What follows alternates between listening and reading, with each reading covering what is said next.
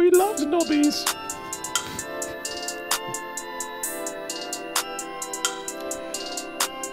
Thinking Basketball Podcast. My name is Ben. Welcome back to, we made it to the finals. That's all I know. We've made it to the finals. Cody, it was 3-0. It was 3-0 in both series. And everyone started talking about, what are we going to do with this 12-day layoff? What European country are we going to vacation to? Jokic is probably, the amount of time he spent with the horses at this point, he probably forgot how to play basketball. And yet, here we are, 7 games later. We went through something, and now the finals are 2 days away. We have a very short amount of time to get this preview done. That's what we're going to do today. We're going to preview this series. We're going to close the book on the weirdest?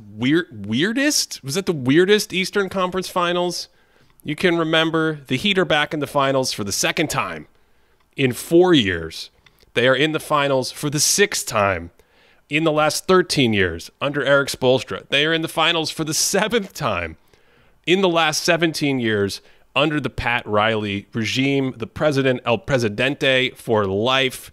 Heat culture. They have to play the Denver Nuggets, who are in the finals for the first time since 1976, when they were in the ABA and our old friend Bobby Jones had to guard Dr. J, Julius Erving, for the series. How are you doing? Oh, Succession ended. All sorts of things happened this week. Yeah, Barbie trailer dropped. Like, there's just a lot of things right now that you giggle. That was the best trailer I've seen. Like, Oppenheimer was a pretty sick trailer. I don't like watching trailers. It gives away the movie now. I feel that. I get what you're saying, but, like, it gets me hyped up. Like, I remember, I think it's the 2008 finals before that. There must have been, like, a hype video that was maybe played for the Celtics. That's the one that stands out to me. And because of that, it's kind of like getting me prepped for the thing. I don't know. I like trailers because it's like, what narrative things can we pick out to put in there that's going to get you excited about it? But in the old days, Cody, the trailer used to be a teaser to get you excited. And now there's a whole cottage industry where they cut the trailer as like a mini movie. So actually the move, if for the 1% of people out there who are vibing on what I'm saying about not watching trailers, my move is to watch the trailer after you watch the movie, because it's like a compressed recap of the film. You'll notice that they actually show most of the movie in a 2-minute trailer. Now, the full trailer is supposed to be like a mini cut of the movie. I think, Ben, when this stopped is whenever, like, the voiceover person disappeared. Like, whatever happened to the... In a land. In a land. In a world where the Celtics can't pull off 7 games, Jimmy Butler faces Nikola Jokic. In a land where shooting is impossible. What do we make of Game 7? What happened in Game 7? Because I went into it pretty confident. It sounds like what I'm hearing with, like, people's stories from being there, that the Boston Celtics went into it pretty confident. Do you think that the Tatum ankle injury in the first play of the game, where I think it's Gabe Vincent, he lands on, turns his ankle, it didn't look that serious, but it definitely bothered him throughout the game, and in the second half he comes out and he looks like a baby deer trying to stay in front of people on defense. Like, it was clearly just like the complete issue with him physically. Was that like the reverse Willis Reed? Honestly, is that what happened? Did it completely deflate the Celtics before the game? I don't know how much it deflated them. I do think it completely changed the game. This is what's weird to me about all the Monday morning quarterbacking today. It's like, there are some things we can say about the Celtics, and I do want to talk about primarily the Heat and the Nuggets going forward. But if we go to the end of that series, one, the 3-point shooting from the role players, they weren't great shots all the time, but there were plenty of good shots that it's like, I had some 0 for 27 vibes about. You know what I mean? It's just, why can't these guys make shots? Even my wife at some point was like, I don't understand why the Celtics always miss their shots. I thought they weren't that bad of a shooting team. They're not, but that's one component, okay? Whether that's fatigue or nerves or variance, I think that's, if you want to have a philosophical conversation about how this works, I've been trying to wrap my head around this as we've only been in this era for 5, 6, 7 years with all these 3-pointers, more shooters on the court, the way the playoff games are played with the switching and the tactical hunting and all this stuff. We can talk about what to make of it, because sometimes I don't know what to make of it. You're watching these games and these playoff series, and you're like, now wait a second. I thought Isaac Okoro was like a 30% three-point shooter. He's 0 for 35. I don't get it. They're like, gets a lid on a basket. Sometimes you watch other teams. There's a guy who's like a 30% three-point shooter, and he's like, well, it's the playoffs. I'll go 5 for 7 in this game. It's not a big deal. The Heat might have a few of those players on their team. We can have that discussion if you want to have that discussion. But the Jason Tatum thing for the Celtics, I thought it took away their best way of creating offense, a guy who had a number of huge games in the second half of the series, a number of huge halves that really changed the tenor of each of those games. And his passing and playmaking was getting better and better as he felt more comfortable, either against the zone, but usually in man, just understanding where my guys are going to be, how are the Heat playing the passing lanes, where's Jimmy Butler, I need to be concerned about his, secondary skills, intercepting passes and things like that. They were really dialed in with that. And Tatum is one of the better Game 7 players of all time in NBA history. He's had monster Game 7s, and he came into last night with some crazy Game 7 stats. I want to say like 29 points per game, 60-something% true shooting. He was plus, I can't remember, I think it was his 7th Game 7, but coming in last night, he was like plus 60 or plus 70 in his minutes on the floor. He's just been huge in those games. And he was taken out of the game essentially in the first play. So it was weird in that, what was the score after the first quarter? 20-15? 20. I think Miami got a bucket at the end of the quarter to make it 22-15. It was very strange to watch basically both teams feel like they weren't playing well. It wasn't like, oh, all of a sudden we've got the 04 Pistons and the 08 Celtics playing defense. It was more like, this is a weird game. And between the Celtics shooting and Tatum, at a certain point in the game, to me, it felt very, very difficult for them to drum up any offense. They finished the game with a 92 offensive rating, which is 23 points below league average. We were looking at other Game 7s that have ever had performances like that. Like, we're talking about like the 2008 Atlanta Hawks against the champion Celtics, scoring 66 points in Game 7 and posting a 70-something offensive rating when the league average is 105. That's the level of offensive ineptitude we're talking about for the Celtics. But then the Heat obviously had Caleb Martin, I think specifically. He came to play, as he did so many times in this series. He was 4 of 6 from downtown, 26 more points, 10 rebounds, 3 assists, only missed 5 shots in the game. He felt like he was out there balling. But it was just such a weird game. And here we are. You started this whole thing referencing the 0 for 27. Just for anyone that doesn't know what Ben's talking about, I think it was the 2018 Western Conference Finals. The Rockets and the Warriors are going there. It looks like the Warriors might be toppled. Like Steph Curry doesn't score in the first half or something like that. The Rockets missed 27 straight three-pointers. It's really surreal to go back and watch that Rockets team miss 27 straight three-pointers. So that's what he's referring to when he says that. But yeah, I think the weird thing about Game 7s is I feel like they're often they're kind of a rock fight. Like, teams kind of come in there a little bit tense. They don't really want to step outside of their boundaries. It kind of feels like teams are like, all right, we don't want to make the move that's going to make a mistake and allow the other team to come back. And Caleb Martin played the role of just kind of blowing it all open. There were a few times it seemed like the Celtics were bringing it a little bit closer, and then Caleb Martin hits just ridiculous three or drives in for a layup or something like that. It honestly reminds me 2016 Game 7 of the finals is a really good example of the fourth quarter where both teams just kind of freeze up. But I don't necessarily know if it was a freezing up. It was just I'm not making excuses across the board here, but the Celtics were definitely injured. Like Jason Tatum, we talked about the ankle. Jaylen Brown, they've been talking about this. I don't know what this hand thing. Maybe he cut his hand out of vase. Maybe there's something else going on with his hand. Malcolm Brogdon, who I don't remember which ligament it is that was hurt, but man, Ben, he was just terrible. He was legitimately just bleeding points away from them, from a guy that during the regular season was a big driver of their paint touching ability. And without that, especially with Brown, 8 turnovers, it seemed like Jimmy Butler was just trying to get Jaylen Brown to dribble anywhere near him so he could just pick him off and get some easy baskets. But really, Ben, it sounds silly to say that the key to the game was Caleb Martin just being completely on fire, especially when you look at the rest of the Heat and you're like, Bam Adebayo couldn't make easy shots. Like, he was getting some really clear post-ups against small guys and just blowing some hook shots. I don't know. Is it that simple to say that it wasn't a very good game and it just took like one or two guys to actually go out there and be efficient to win? Sure. I think in a sort of Monday morning retrospective sense, I think that's what ended up happening, right? I think the Heat were 50% from downtown. They made half their three-pointers. Caleb Martin made his shots. Jimmy Butler was 3 for 7 from downtown. And the Celtics were 21% from downtown. So, also, by the way, not all Game 7s are rock fights, which is what makes this so weird. I went back and looked at Game 7s and Game 5s a couple years ago, back when it used to be a best of 5. And sometimes you get games where it's the end of the series and everyone is playing very crisp and everyone is playing at a very high level, and you don't have a lot of bench minutes, and the best players are out there for 42, 45 minutes a game.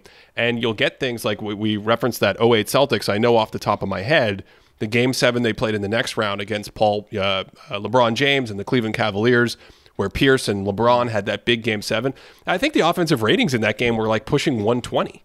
So it's this weird thing where I think a lot of times we think about the rock fights. And even I wonder, I don't remember, but even that 2016 game with the Cavs and the Warriors, I think the offenses were okay for the first 3+ quarters. It just got super, super tight, whether that's pressure or fatigue. I don't know, but I still have no explanation for some of this stuff when it comes to just like guys can't make shots. And, we'll see if this holds up in the finals, because you get a team like Denver, who is not only a really good shooting team, but for my money, the best offensive team going right now. And since we're dealing with the most efficient era of NBA basketball we've ever seen, that means objectively, not relative to the league, but just objectively, we're watching the most efficient offense of all time when we watch the Nuggets. I don't know if a lot of people will think about them that way. Ultimately, we'll see what happens going forward. But that connects to, how is Miami going to defend them? How are they going to slow them down?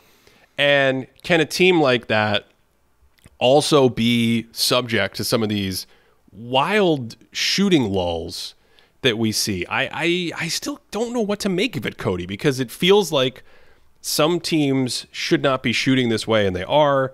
Is there a style thing where if you're like a 3-and-D player, you work really hard defensively and then you spot up behind the three-point line, and that can get you out of rhythm? Because the Nuggets don't play that way. The Nuggets are more like a movement, inside out, touch the paint, a lot of flowing offense. Even the Warriors, who obviously 4 championships, 6 finals, the sort of dynastic team of this decade, they have a lot of shooters and they go through slumps. But I don't remember a single point in the last decade with the Warriors feeling like, oh, none of their players can make shots. I don't think that's ever happened. I don't think you ever feel like Steph Curry and Klay Thompson, and maybe with the exception of the last series, even Jordan Poole, those guys, even Iguodala, like they still make them. So I don't know what to make of this very strange, like, teams are suddenly shooting 19% from downtown. I think what's going to be so different between the two, obviously a lot of things are going to be different, but when I'm thinking about like the big men that the Heat just faced, right? So Al Horford, I swear last night, Ben, like in the short roll, especially because, the Heat are running their fun little zone that's just like, it's just the coolest zone in the NBA. It's the coolest. Yeah. It is. It's so amorphous and it's so blending in with like kind of man concepts. It's just really fun to watch.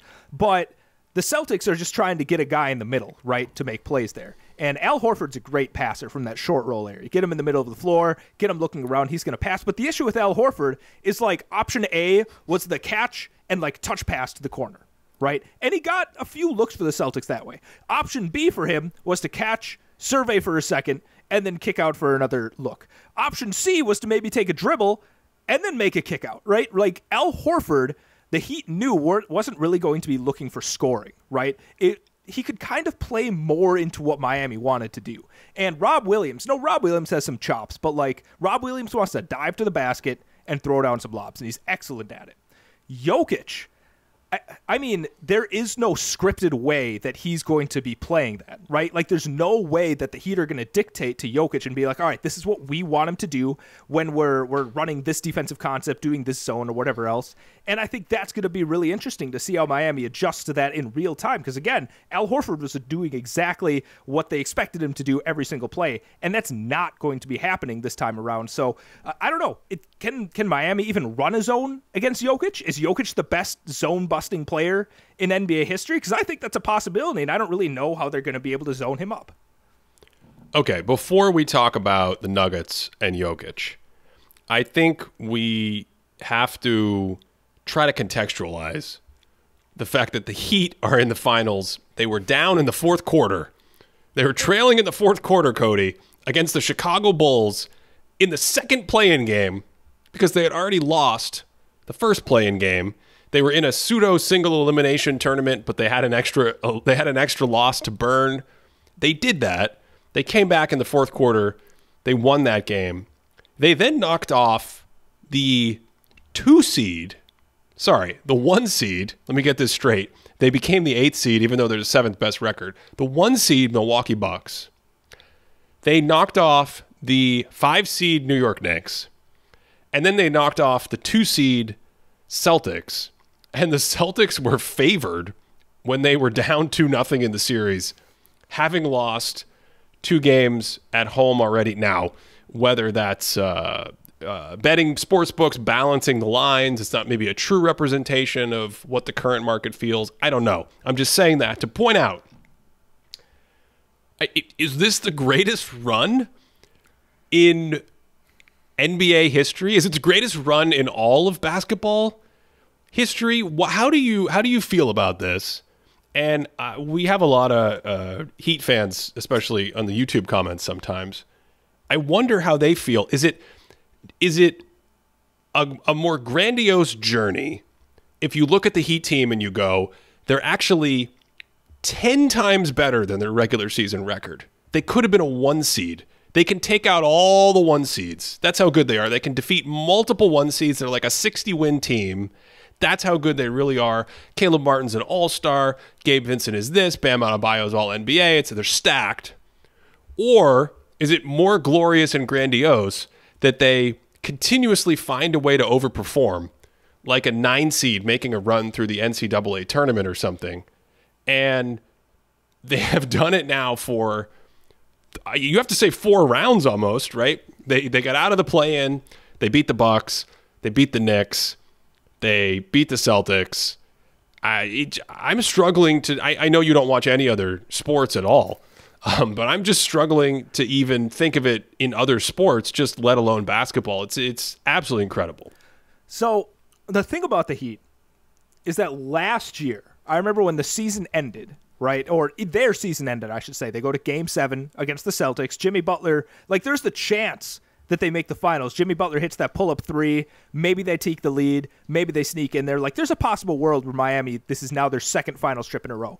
But at least last year, you could be like, this was the first seed in the East, right? Like, this is a team that did very well in the regular season. You look at a lot of their indicators. It's just they weren't healthy and things like that.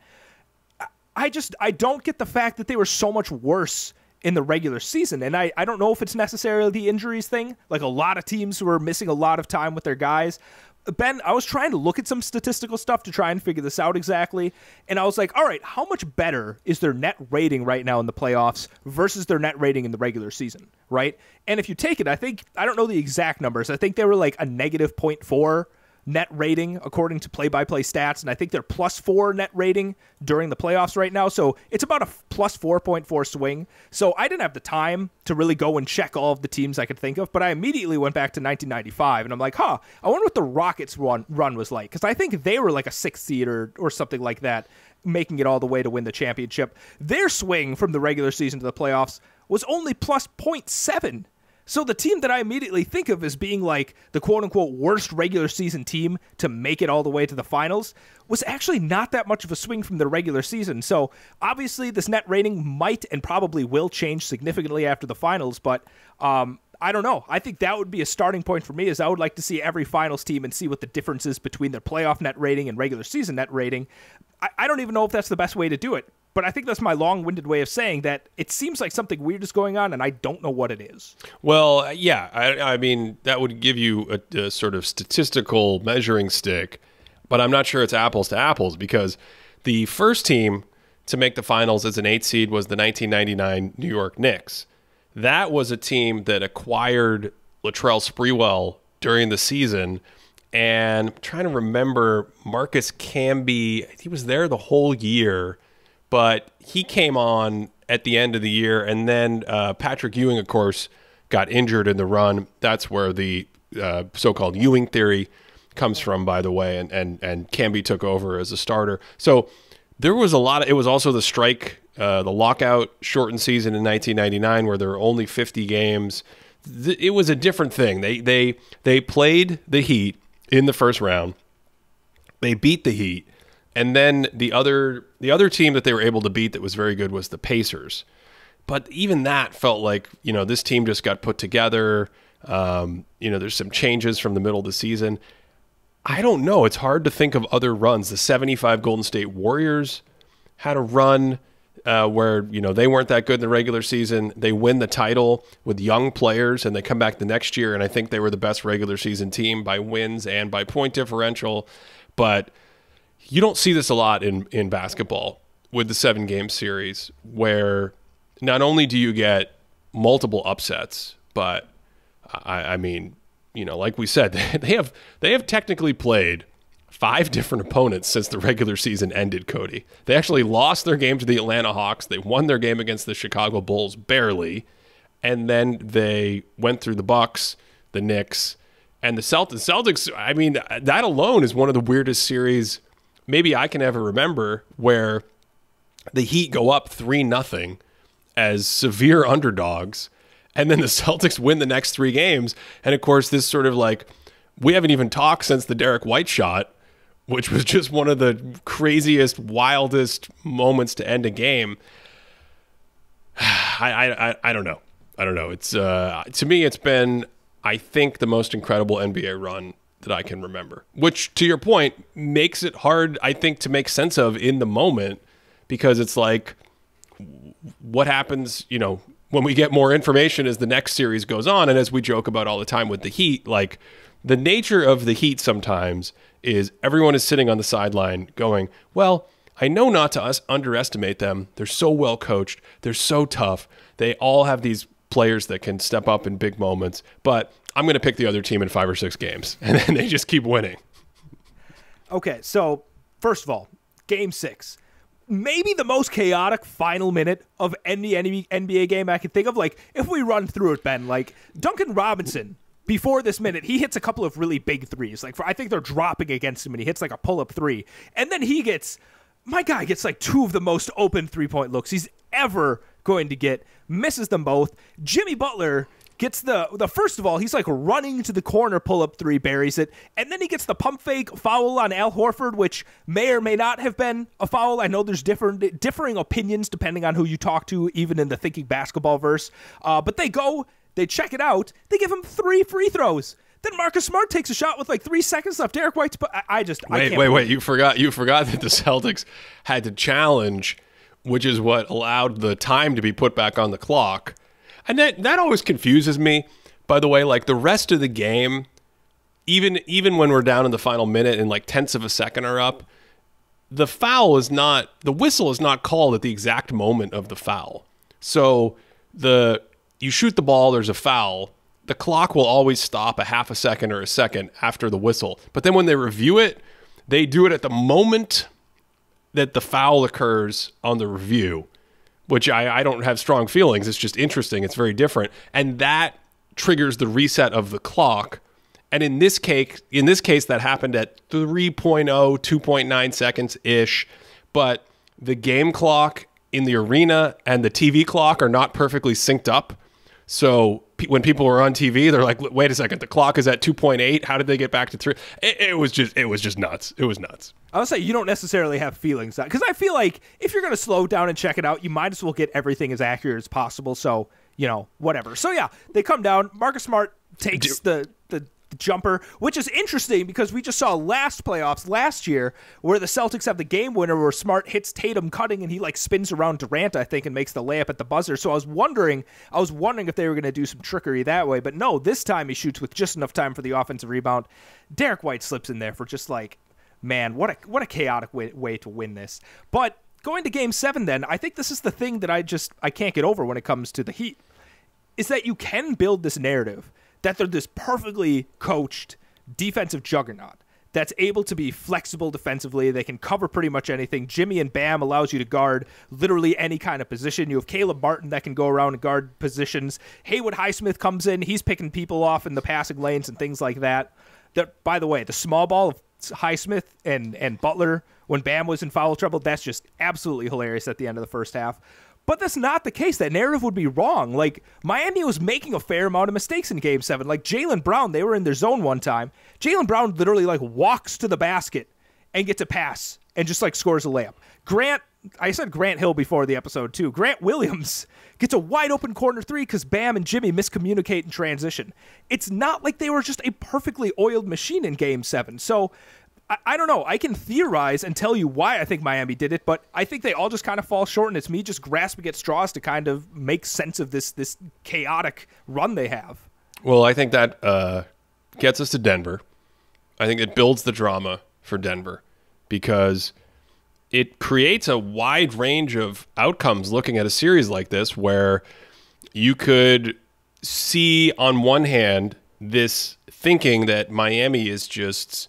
They just have it. They're just way, way better. We know they're better than their regular season record. I think that goes without saying. It is, regardless of injuries and regardless of shooting luck, I would say we're now in a place where it's almost impossible for a true like 500-ish team to perform this way against better teams in the playoffs. We're multiple rounds in. But the question then is how much better are they than their regular season? Last year you mentioned they were a 1 seed. But remember, they were a 1 seed, but they weren't the favorite. So there's this very interesting perception of them, even in betting markets, but also analytically. If you just look at the numbers, if you just look at indicators for team success and things like that, they're better than their regular season record. They're potentially much better than their regular season record. But for a series like this, that makes a huge difference where you're going, well, in any given year, this is like a nice 53-win team that can knock some people off, and they're on a heater right now. That's a big difference between, like, this is a championship-level inner circle. Here's all the things they do well. You can't take that away, and they can take some of your stuff away. I don't think they're quite that good. Personally, I think they're obviously better than their regular season record, but I still am feeling like, at least in this series, the place you start is with Denver's offense. And the place you start for Miami most of the time is with their defense, because I think their playoff defense has consistently, especially under Eric Spoelstra, but just this version of them the last few years, proven to be very good for two reasons. One, they're really well coached and they have defensive talent. Two, based on that first point, they're very flexible. So they will give you different coverages, different looks. Obviously, the zone, they can switch a lot. You mentioned it. They even tried minutes where they're just like pure small ball. And I don't even know if the telecast even is commenting on stuff like that, but it's like they don't have big men out there anymore. I think at some point they said, Stan Van Gundy did say that they were shelving Love and Zeller. They were going to do that. But it's like, this is what they do. And then I look at how that matches up with Denver, and I'm like, well, is that going to give them any advantage in this series? Is that going to slow down Denver in any meaningful way? And I don't know. I have a hard time with that. Can you talk me into that?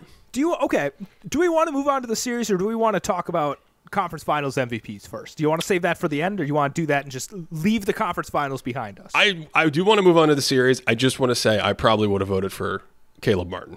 Oh wow! Yeah, I just want to get that on the record. Caleb Martin did have we have series stats that we share with Patreon subscribers at patreon.com/thinkingbasketball, and we will update all the series at the end of the year. Caleb Martin did have the best box plus minus in the series. He did average a quite hilarious 21 points on like plus 17 or 18% relative true shooting. So his plus minus in the series was fantastic. He basically across the board was better statistically in most categories than Jimmy Butler. And the weird part about it, for me, if I had to vote, we did a whole series on conference finals MVPs. The latent value that best players have on a team is so big that usually I go in their direction. But this wasn't a series where it was like Jimmy Butler was demanding defensive attention and just carving up the Celtics, and he couldn't shoot very well. So like his box score stats weren't that good, but he was setting up Caleb Martin, and Caleb Martin was hitting threes. That's not what happened at all. Jimmy would just kind of be lost in the flow, and the Heat offense would just discombobulate, and Caleb Martin would be like, give me the ball. I'm going to make a fadeaway three. And it happened over and over and over and over again. And there was some stat that CBS Sports had this morning about like players to score 20-something points per game in a series, I forget the exact number, and shoot over 60% from the floor. And the list of players, Cody, is like Shaquille O'Neal, Jerry West, Dwayne Wade, Michael Jordan, and Caleb Martin, or just something silly, just something absolutely silly. So yes, for the record, I think it's time to go to Denver. But for the record, I think I would have voted for Caleb. Okay, I think the case for Jimmy, not necessarily I'm taking the case, but I think the case would be Caleb Martin wasn't necessarily creating. He didn't have a lot of creation burden for his teammates. He was doing a lot of the finishing, which, again, when it comes down to a lot of players on your team are struggling, you just need somebody to make some shots. That's going to be super valuable. But Jimmy Butler was doing a lot more of the passing and creation. Jimmy Butler, I also thought, was better defensively. I think he allowed them to go into those much smaller positions. He was much more flexible. Turnovers king. He had like average 2.6 steals per game, and I swear all of them were him just picking Jaylen Brown's pocket. So I don't know. I think if you were to mount a case, it couldn't just be from the scoring. It has to be a combination of the passing, the scoring, and the defense. But, you know, I think it would be fairly close to call. And when it is close, I totally get the latent value thing when it comes to superstars. So I don't know. I think it was a close one. The only thing for me, I think you're absolutely right. I think the only thing for me is it felt weird giving Jimmy MVP after he had like 4 or 5 very, what's the diplomatic word, creaky games? Creaky. Yeah, like wasn't he 5 for 24 in game 6 or something? Did not shoot well in game 7 either. It just felt like he was struggling in huge stretches. Jason Tatum genuinely annihilated him for stretches in the series. That stretch he had in the first half of game 6 where he repeatedly scored any way humanly imaginable against Butler, and then on the other end destroyed him. One possession, they even tried to post up Butler, and he just took his lunch, which is usually what you see Butler do to other people. That's where it's just like, I don't know. Also, how perfect is it to celebrate this moment, this Heat run,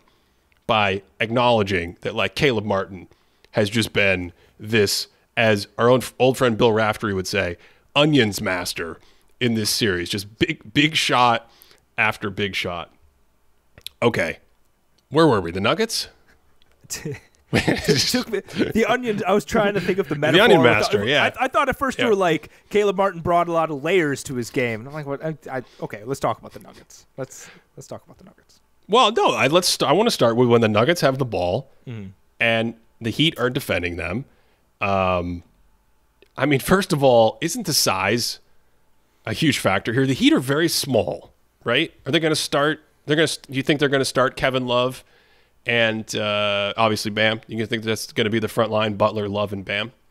I don't know if they're going to start Love, because I think I'm trying to think of this as if I'm one of the assistant coaches for the Heat.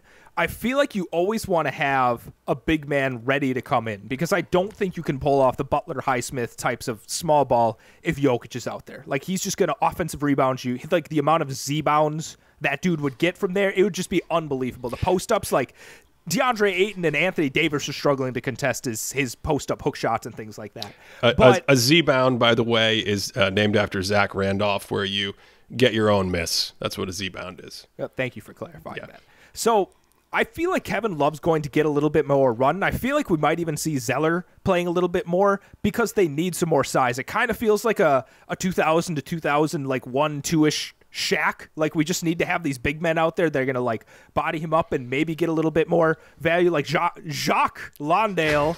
I legitimately don't even know how to pronounce his name. We've gone too far down that rabbit hole. But he was getting value just from like hustling out there and being physical with Jokic, at least for periods of time. It's not like he was like really doing work on Jokic. But I think, Love can at least stretch him out a little bit more. I think he adds a little bit more flexibility to an offense that might need some more spacing. And he can help get Jokic off the glass a little bit more. So I think this might be more of a Kevin Love, Cody Zeller series than what we just saw against the Celtics. Okay, so Bam is guarding Jokic. Yeah. Kevin Love is guarding Michael Porter Jr.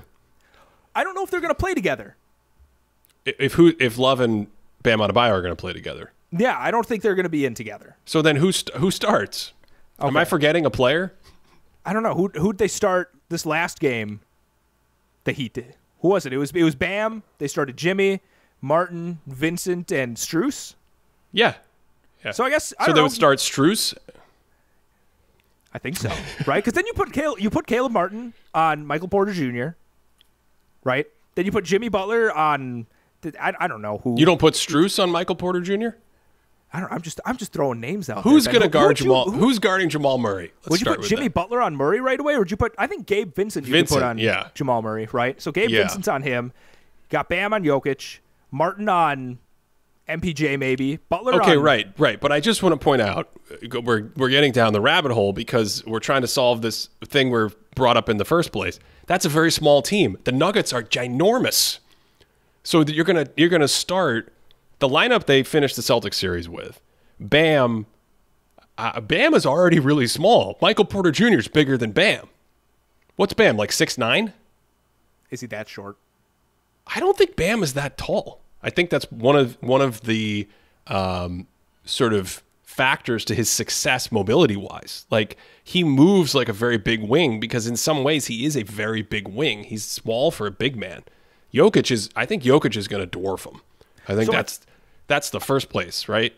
Yeah, I think the key, though, is the Heat play bigger than they are, right? Because I don't think like Jamal Murray can necessarily bully Gabe Vincent because he's in for the fight, right? Like Aaron Gordon found some success in past series of just like going down and bullying people to the basket. And I guess like LeBron saw some of that success against the Nuggets, but also LeBron is LeBron. Like he's the master of posting up and doing that kind of thing. I just feel like Miami, while they might be a little bit smaller, I think they have at least the requisite size and the desire to like fight and like the physicality that can make it a little bit more difficult because you don't necessarily care about Aaron Gordon like posting someone up and being bigger. Like MPJ, like his size comes from his ability to shoot over people. It's not necessarily, I guess maybe with the backside rim protection he adds some more value, but offensively you don't necessarily care about him getting it in the post and things like that. So I'm actually not too concerned across the board with Miami's size against the Nuggets. I'm just concerned about their size against Okay.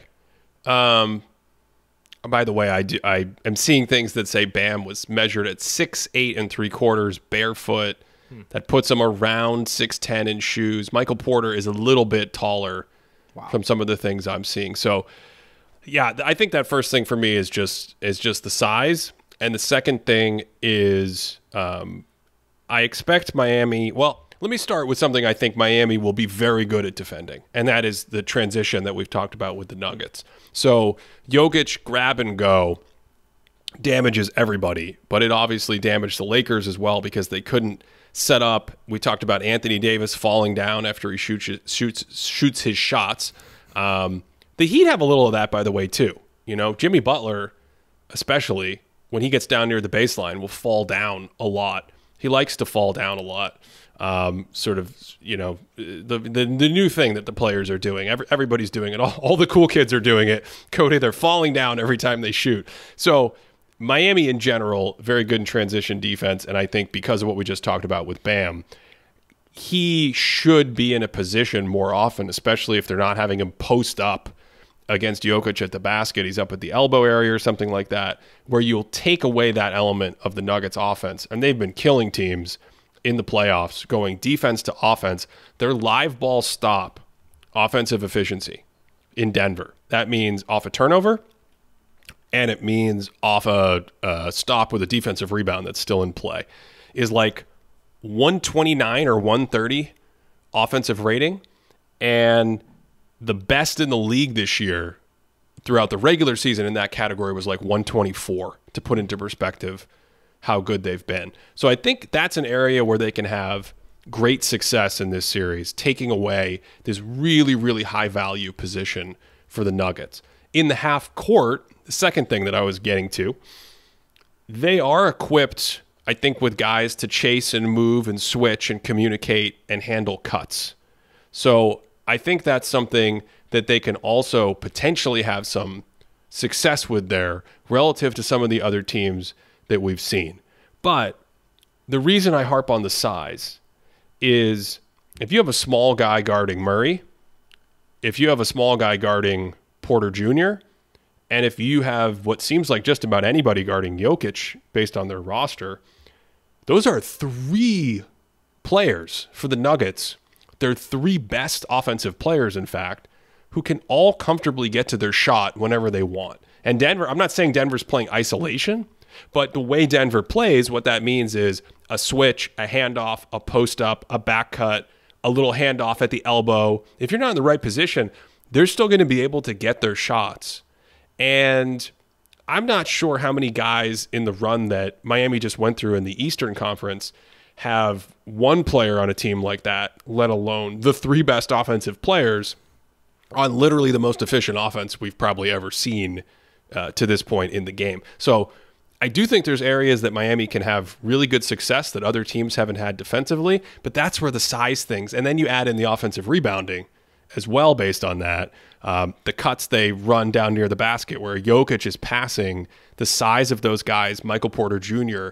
on catches, for instance, at slips and cuts to the basket, those are all factors. So that's where my mind goes. I'm thinking about, I really like your first point, bringing up the fact that Jokic is able to bring it up in kind of a 5-on-4 situation, especially when Anthony Davis would either shoot or fall down or something like that. Because even I thought when Anthony Davis didn't fall down, Jokic was just flat out beating him down the court, right? Like he was just flat out faster. Like Jokic, when he's going down, he's pretty quick down. He's pretty conditioned in the sense that he's able to do that across the game. Bam. Couple of reasons I don't think that's going to happen. Number one, he's not going to be shooting as much as Anthony Davis, right? So he's not going to be in that position where he's getting himself set. He's going to be in the position where somebody else shoots and he's able to get back in transition D right away. Number two, he's just faster and has a higher motor than Anthony Davis, right? Like he won't lose in a foot race against Jokic across an entire game. Like I just don't see that kind of thing happening quite a bit. Now, of course, the trade-off there is that Bam isn't really going to be stressing Jokic quite as much as Anthony Davis was on offense, right? He can't get him in any kind of foul trouble. He's not going to be able to take it at him too much. It might even be what the Nuggets want offensively, especially from what we've seen with Bam even struggling against smaller players on some of those post-up plays. But I don't know. When I'm thinking about how they're going to end up playing them, Ben, how does it actually look? Like Jokic catches the ball, you know, a little delay action, Ben. Like Jokic has the ball at the top of the perimeter. The other guys are kind of doing their movement sort of thing. Are they just going to play him straight up like that? Is Miami going to do some kind of weird, let's double team Jokic and throw it like a triangle zone behind him? Like how weird is the Miami defense going to get to try and stop this? Because I think their only avenue is really to make the half-court defense weird. I'm sad now that it wasn't a sweep. So we didn't have Eric Spoelstra in the lab for 8 days trying to cook up.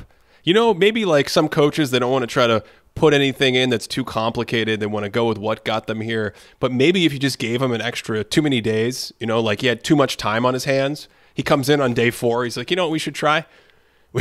We should try a triangle and 2. That's what we should try. We've never done it, but we're going to do it. I'm kind of sad we won't get to see that.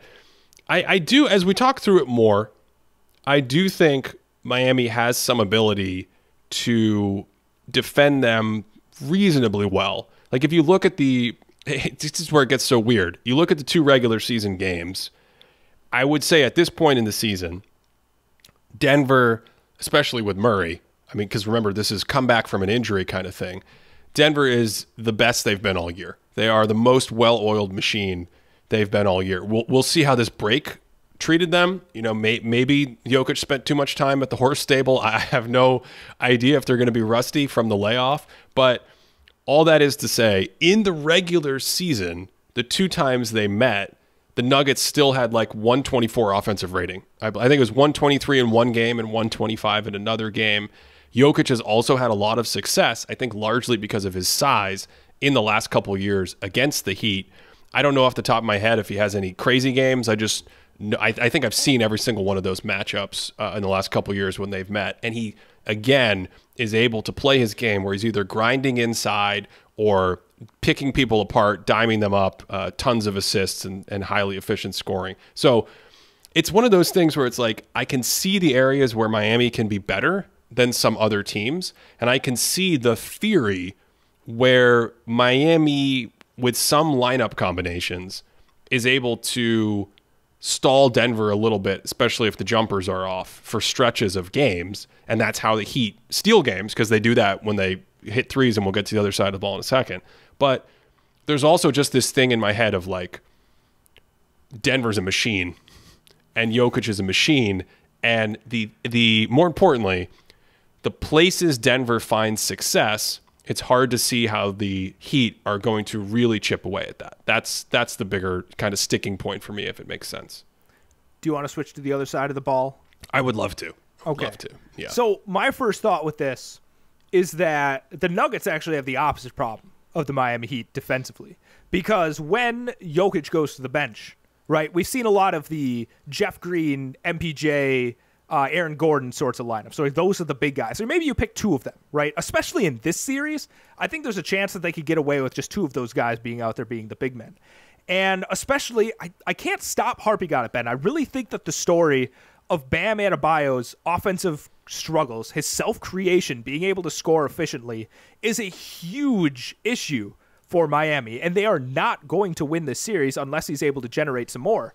But from what we've seen with them, when they go smaller like that, I don't think they're going to lose anything defensively. In fact, they might actually gain defensively in this series. When Jokic goes to the bench, it might actually be some of their better defensive lineups, because they can kind of, I don't know, switch all over the place or not worry about who's posting up or who's getting posted up against whom. So I don't know. I think the bench lineups for the Nuggets make a lot more sense for Miami.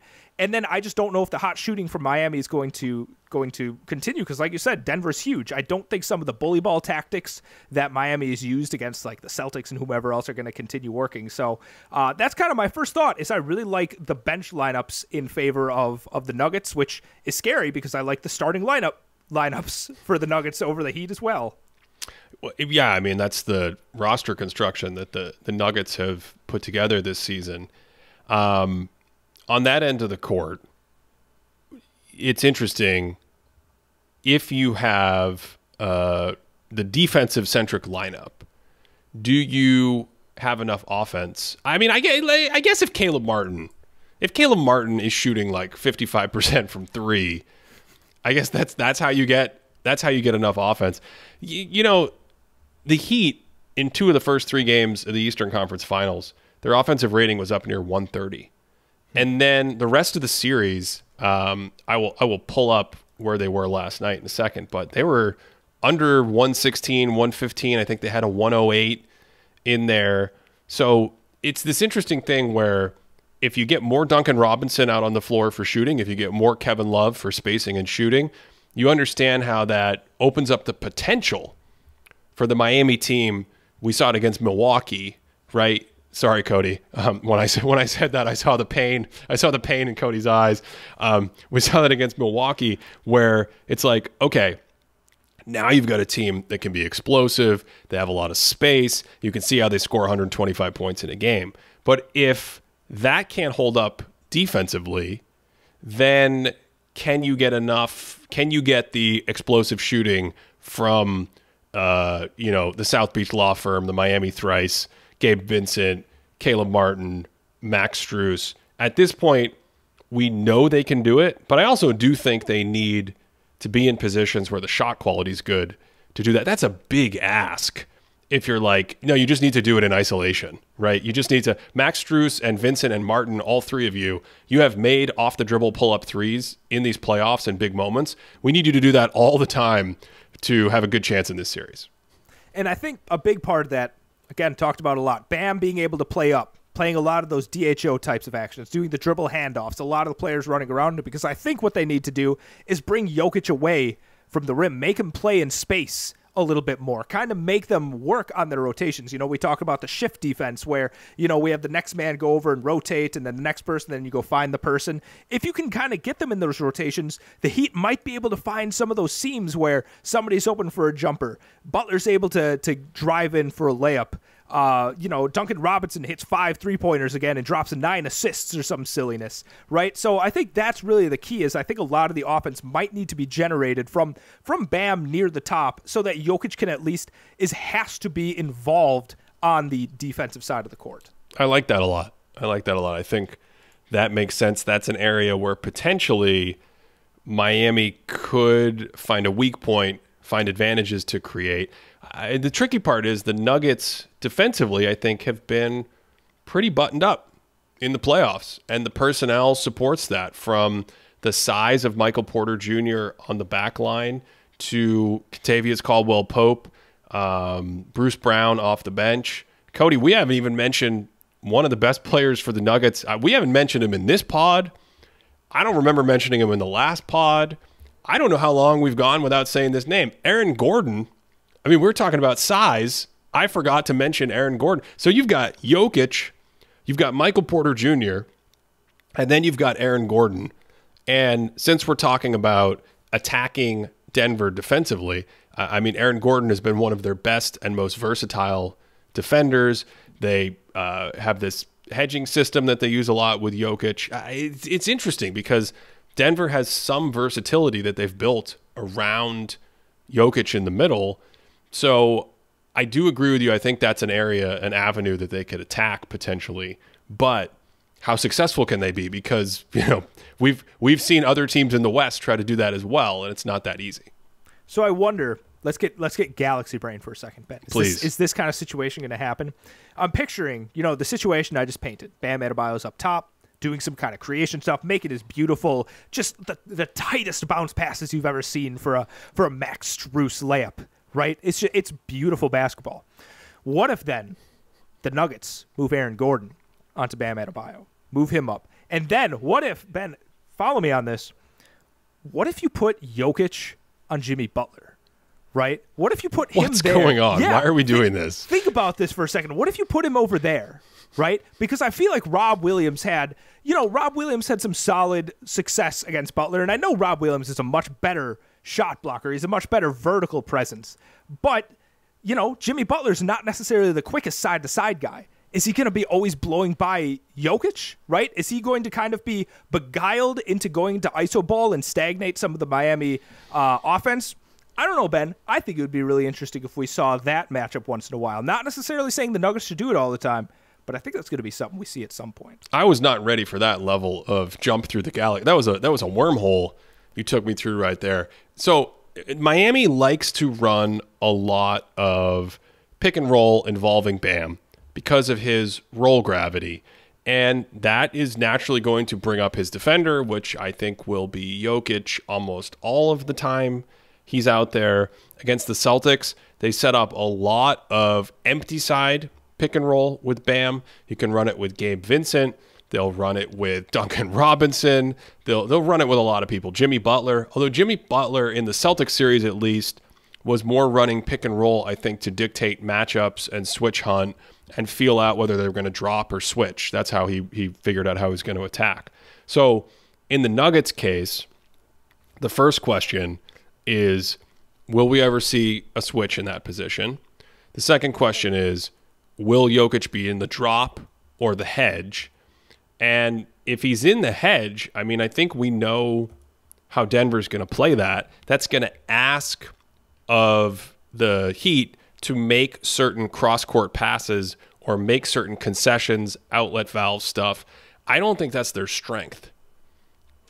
That's the interesting thing. So it's like, if they continue to attack in that same way, I actually thought during the Boston series, as the series progressed, the Celtics had more success defending pick and roll by realizing, like, we need to flood the strong side. We need to bring more players over into the action because you're not playing Luka Doncic, right? You don't need to really worry about a guy feeling that defense tilt toward him and then shooting it 45 feet into the opposite corner for an open three.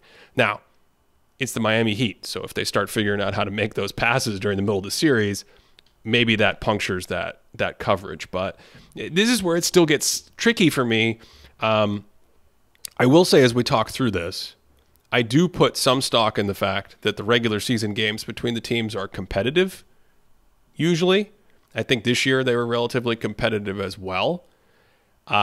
It's tricky, though, because if the Nuggets are playing better as a team, and Jamal Murray is, as we've talked about before, playing much better. And so if you don't take that away, I do think you're dealing with just an offense that they have not seen in their Eastern Conference run.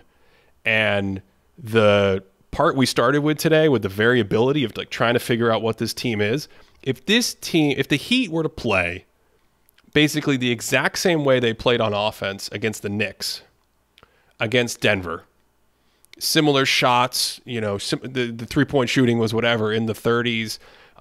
Offensive ratings were relatively low. They had a hard time getting good shots at times. They would get blown out. They would get completely destroyed. They'd be completely destroyed. So it feels like they need to be offensively in a place where they can at least give the law firm guys, the undrafted guys, Duncan Robinson, all those guys an opportunity to make their threes and then get that best of Jimmy Butler. One more thing as I ramble through this.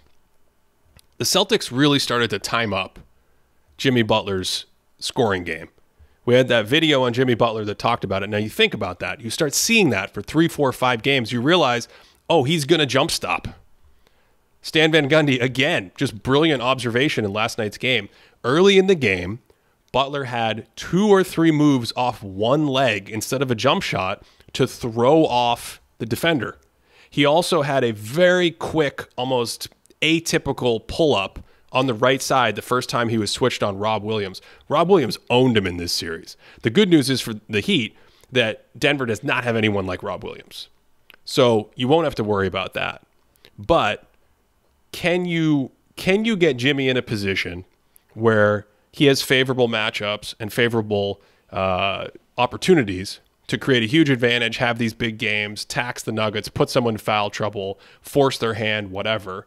And then is that sustainable throughout the series? I don't know. I would have to go look at the numbers to see how his series progresses throughout his career. But it was really interesting to see most of the Celtics players start to figure out his cadence with the whole up fake jump shot thing. Like at the beginning of the series, just shooting over Derek White. By the end of the series, Derek White is like blocking his shots. And he's like, I think I got it down. It's a very interesting thing. So Van Gundy picked up on it, but Ben, I think he was in a political way basically saying that Butler wasn't foul hunting a lot in Game 7. I think that's what he was really communicating there. Butler wasn't trying to ram himself into a lot of players. He was actually just looking for his shot. That's what was really going on in Game 7. Are you suggesting he foul hunts? Did Game 6 happen? Was the fourth quarter of Game 6 a real thing? That was foul hunting supreme, Ben. We've talked a lot about the series. I'm going to go out there and say that I find this Heat team just really difficult to analyze. Heat and 6. Oh, wow. Cody, that was you're saying Heat and 6? I wasn't going to say that, actually. You guys all heard it. Cody has picked the Heat and 6. I was going to say Heat sweep. They've got this in the back. No, I don't actually mean that. Relax, everyone. Last year, going into Celtics-Warriors, I felt like I had a much better grasp on both teams. And this wispy smoke of this props to my wife coming up with the spicy Nuggets matchup here. It's just the wispy smoke of it that I can't grasp onto. I don't understand how the Heat work. Part of me wants to say that the Nuggets are going to sweep them, but I don't think it's either going to be 4 or 5, and I think the Nuggets are going to win in that amount. There is definitely an analytical angle that suggests the Nuggets should sweep them. Mm-hmm. There is also a small body of evidence that has been collected in the last month and a half that suggests the Heat are they are their own special thing, and they will scrap and claw and fight and make games competitive. And I think we talked about this right before we started recording today, so stop me if I've already said it on a podcast. These players, the Caleb Martins of the world, and I don't like doing that, so I'm not going to do it. Caleb Martin, Gabe Vincent, Max Strus, they are not plurals, they are all individuals, okay? It reminds me of John Starks. It reminds me of Bruce Bowen. Before these guys were known, they were nobodies because they didn't have the pedigree, they didn't have the background, they came from nowhere, and you're kind of doing this thing where you see them play in real time and you acknowledge they're playing well, and there's always like a caveat, like, wow, what a run for an undrafted free agent. And it's like, no, we just did the Eastern Conference Finals, and Caleb Martin has a really good argument as being the best player on the winning team of the Eastern Conference Finals, full stop. There's no caveat needed. So that, I think, the name on the back of the jersey sometimes can throw you as much as the name on the front of the jersey. And Martin, he can clearly play. Like he's been very good at times. And his shot making in big moments, you obviously trust it. Gabe Vincent, Max Strus, even Duncan Robinson, obviously with the shooting, and then you put that next to Bam and Jimmy, and you give them Eric Spoelstra.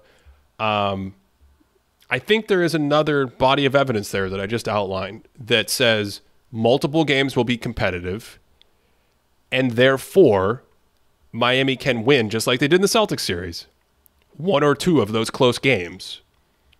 And then after that, I don't know. But I would not be surprised at all if it's like a 6-game series. Okay. I think I wouldn't be surprised at all if it's a sweep. I wouldn't be surprised if it's a 6-game series. If the Heat go in to Denver and win the first 2 games, I will be very surprised. and I will be surprised at how the Heat continue to surprise me. I think what's cool about these two teams is both of them have survived some pretty significant mouth punches throughout this playoff run. Like we saw Devin Booker and Durant, I forgot how many points they poured in. Devin Booker was having like one of the best 3-game scoring stretches like ever. LeBron James and Anthony Davis, LeBron especially coming out there scoring the most points he's ever scored in the quarter. The Nuggets were down like 15 at some point against the Lakers. Like time and time again, the Nuggets have just like fought back against these. And then Miami coming back and seeing the disheartening aspect of the Celtics team clawing their way back to Game 7 and then just blowing them out in Game 7. Like, that takes so much fortitude on both of these team sides, and I think that's the variable that's really fascinating. Is we have two teams that have just really toughed it out and shown that they're ready for the big leagues here. That, I think Denver, more than Boston, is ready to stare into the chaos and stare right back into it. And that's ultimately what makes me lean Denver in either 4 or 5. There's something I still can't figure out. You were talking about the Heat and their regular season performance versus their playoff performance. The Heat during the regular season, with Jimmy Butler in the game, he played 2,100 minutes. They outscored their opponents by 1 point per 100 possessions. That's the regular season. In the playoffs, Jimmy Butler's almost up to 700 minutes played. Would you like to guess what Miami's point differential is with Jimmy Butler on the court in the playoffs? Oh, I don't know if it's going to be really high or if it's going to be close. I'm going to say I think it's actually kind of low. I'm going to guess like +3, Ben. It's +1. No. Yes. This is what I mean. Like, there continue to be these things that just make me very confused about what I'm watching and what's happening. So, yeah. I don't know. How have we been talking about this for 1 hour? I can't believe we've been talking about this series for 1 hour. Is there any other series we have to get to? I mean, besides Succession and Barbie, like, I don't know if that's going to be the second hour of this podcast, but that might be where we're going here for the next 40 minutes or so. What are your final thoughts on this before we get out of here? And we're going to we've had some people ask about our recording schedule during the end of the playoffs and the finals here. We're going to try to record. I would like to know that too. Yeah. Well, we make the videos for every finals game.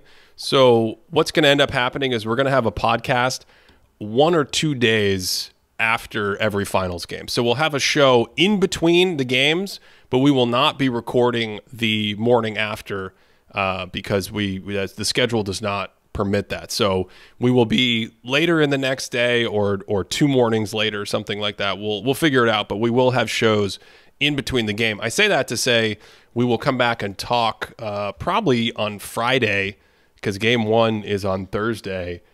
Is there anything else you want to get out there on the record? You've already said Heat in 6.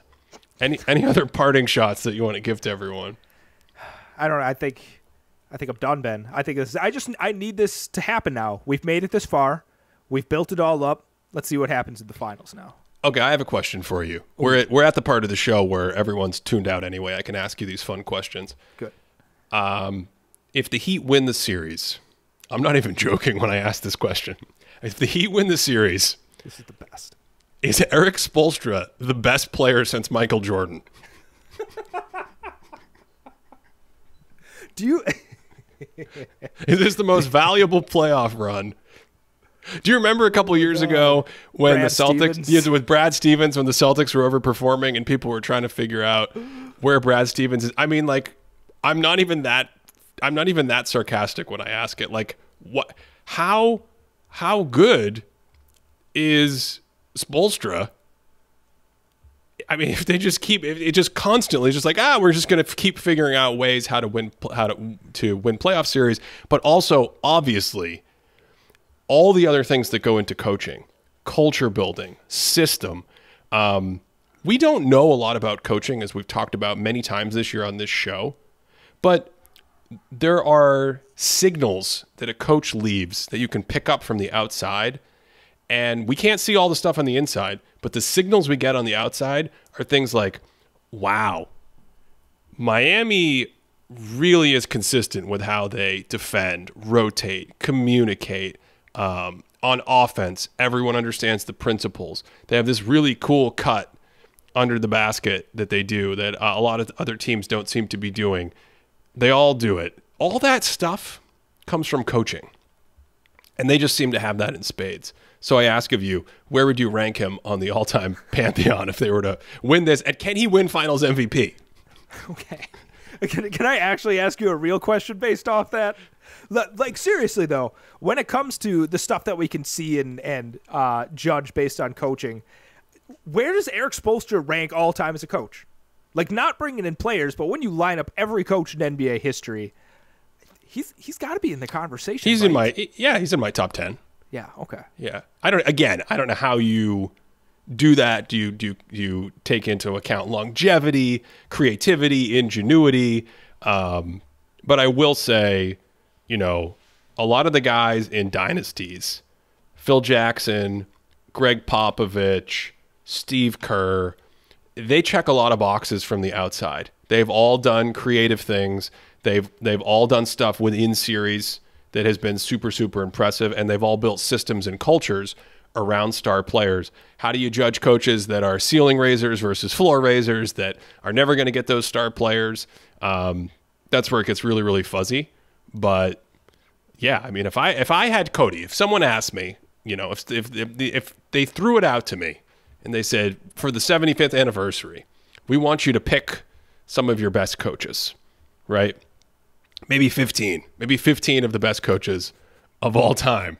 How many current coaches would you think to include? And I would be like, a person who asked me this question, I think Greg Popovich, who is the coach of the San Antonio Spurs, and I think Erik Spoelstra, who is the coach of the Miami Heat. I believe that would be my answer for all-time level coaches that are. Am I forgetting anyone? That's Steve Kerr? Steve Kerr. I forgot someone. Yeah, Steve Kerr. Yeah, thank you. I already mentioned him. I forgot he's still coaching. So, I mean, obviously we know that everyone's competing for number 2 because Rick Adelman is probably number 1 on this coach. This Don Nelson erasure will not be tolerated on this show. I got nothing for that. I got nothing. We should do a Rick Adelman episode when the offseason's going. I wonder how many people are listening at this point, Ben. 12. If you want to support this show, check out patreon.com/thinkingbasketball.